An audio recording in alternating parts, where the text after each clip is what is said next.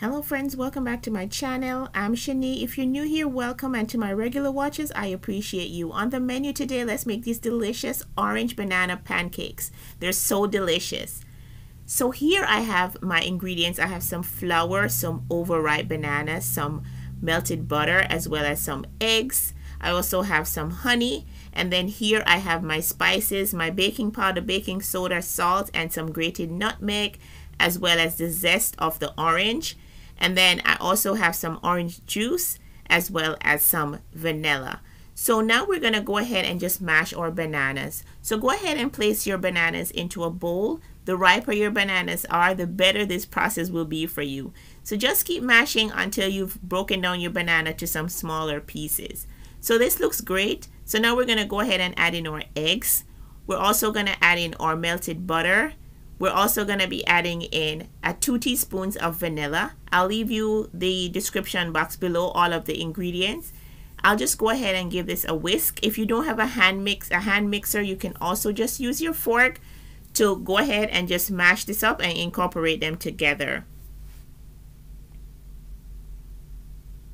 Alright, so this mixture looks good. So now I'll just go ahead and add in my honey, and then I'll go ahead and add in my orange juice. Next, I'll go ahead and add in the zest of that orange. So I just used a grater to just grate the outer part of the orange. And you want to make sure not to get any of the white in there, because then that's too bitter.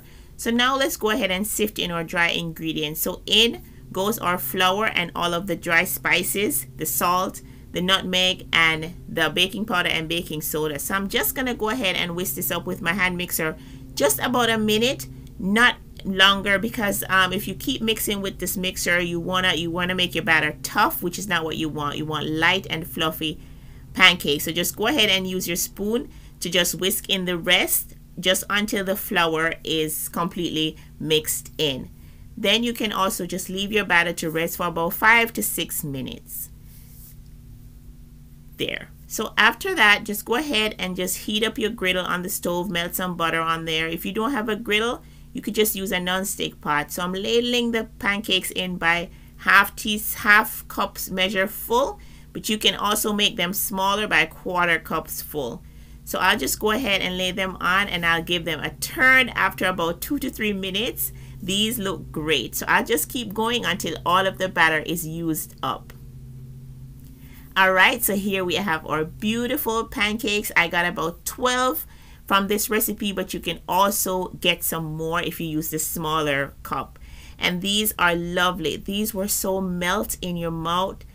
I mean, literally, they were the most tastiest pancakes I've ever had. And I love pancakes, and I've tried them almost everywhere.